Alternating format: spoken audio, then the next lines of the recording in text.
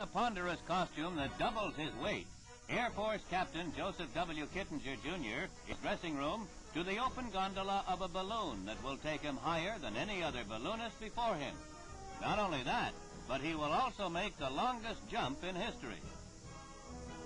Up, and the big, delicate balloon begins to take shape.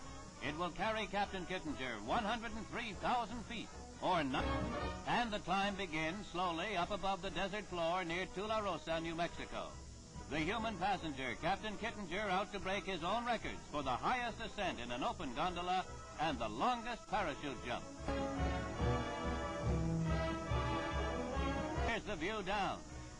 And there he goes, falling free with only a small stabilizing chute to keep him from tumbling and blacking out. He drops for more than 6 fall ever before his regular parachute takes him. Spectators below wait anxiously as Captain Kittinger nears down, safe but helpless until pressure suit. Swollen a bit too much because a pressure glove didn't. Gallant exit from the scene of triumph.